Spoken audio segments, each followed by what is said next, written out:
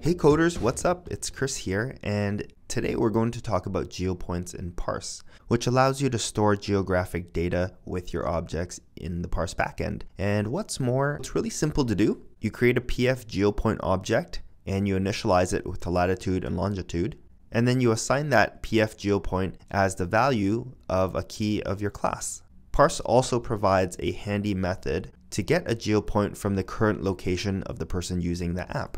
And it does this in the background. It's nothing special because under the hood, it is just using the CL location manager and it's listening for updated location data from the GPS, which is what we would do if we didn't use this Parse GeoPoint for current location and background method. But having this handy method to grab the location is just convenience.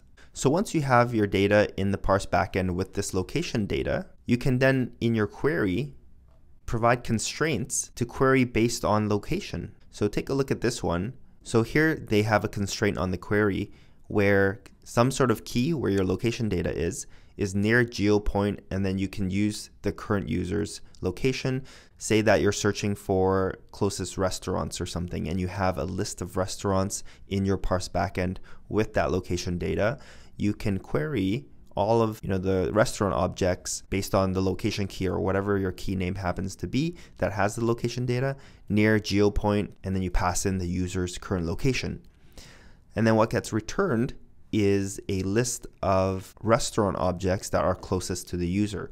Now you can limit it by distance as well. So here you can see there are a couple more methods where key near GeoPoint, within miles, within kilometers, within radians, and then you can limit the result set to maybe 10 results or something like that. So that's some pretty handy stuff if you're working with location data in your app.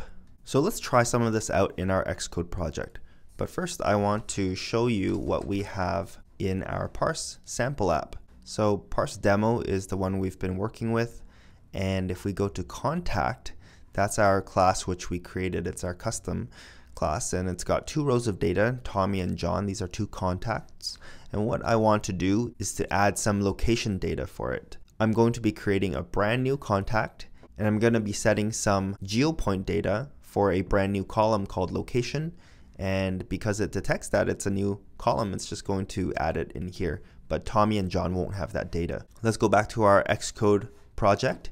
And this is just an empty Xcode project with the Parse libraries integrated already. And if you missed that episode, just go to episode 1 or 2 of this series to see how to integrate the Parse library into your Xcode project. But other than that, it's a blank single view application with no code written in it inside yet. Other than this up here, import parse. So you're going to have to write that import parse statement to work with the libraries. Okay, so in the view did load, what I'm going to do is create a new contact, get the user's current location, and then when it does, we're going to save it to the Parse backend. So create new contact is very straightforward. I'm going to say let contact equals pf object, class name is contact, which mirrors this right here. So I'm going to set some key value pairs for it. We have first name equals, let's say Chris, contact, last name equals Ching, and let's set the email, blah blah blah at blah blah.com, and let's try to get the current location. Let's go back to the Parse documentation, and up here we write pfgeopoint.geoPoint for current location and background. So because we're using the simulator, we can simulate the current user's location. I'll show you how to do that. pfgeopoint.geoPoint for current location and background.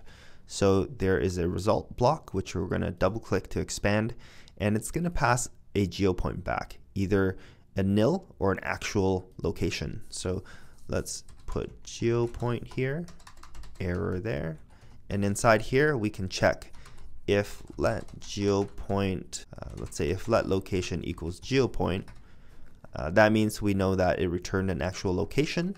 So we can say something like contact location is equal to location. Okay, so let's set a breakpoint here if they successfully geolocates the user, else something's or couldn't get the location info, and then you can print the error or something like that. Okay, so let's run it and give it a whirl. Actually, we forgot to do one thing. We forgot to save the object back to the Parse backend, but let's see what happens. Okay, so nothing's happening right now because the location hasn't been found, but we go up to here, we go up to debug, we go up to location, and then we can pick a location. Let's say Apple. Let's pick a different one because it was at Apple. Let's say custom location, and let's change that. Okay.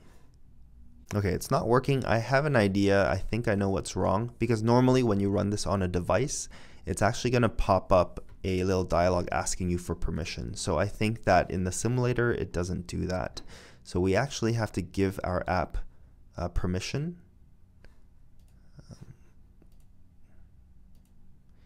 And it's basically location services. Okay, so I figured out why it wasn't working. If in the simulator you go up here to debug and you open up the system log, you can kind of see what has been going on. And if you look closely, it says here that my Parse Demo app is depending on legacy on-demand authorization, which is not supported for new apps. So apparently the authorization for geolocating the user has changed. And what it should be doing is showing up a dialog or something like that asking me for permission to geolocate the user. Now it might actually work on a device. It may just be something that's not working on the simulator. However, even if this method doesn't work, GeoPoint for current location background, you can always just do it the traditional way of getting the user's location using CL Location Manager, which you can find in other tutorials. But the point is that once you get that geolocation, you can either convert it to a PFGeoPoint if you're using CL Location Manager, or if you're using this method, which we weren't able to get working in the simulator, it already just gives you back a PFGeoPoint. So in my Xcode project, what I'm going to do is, since this isn't working for us right now, I'm just going to erase this right here and just write something like to do get user's current location. And then what we would do is we would update it with the location. I'm just going to create a PFGeoPoint right here for the sake of our demo, and I'm going to pass in, just some latitude and longitude, and then we're going to call contact save in background. Okay, I'm going to run the app just so we can have that contact saved into our Parse backend here. Let me just refresh it, and here we are. We've got the new contact, and if I scroll a little to the right, we can see that there's now GeoPoint data for at least one contact, right? And if we were to perform a query, comment this out. If we were to perform query contacts based on location, we would say let query equals PF query.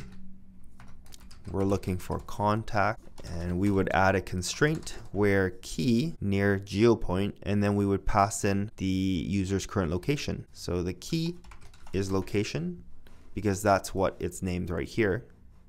You would fill in whatever that column name was, and then for the GeoPoint, you would capture the user's current location and pass this in here, and then it's going to fetch all of the contacts which have some sort of GeoPoint data and compare it with your current location and then return that to you. So right now I don't have any, so I'm just going to create a brand new GeoPoint and pass it in there. I'm just going to put some numbers in here, and then you would go and execute the query. So find objects in background with block.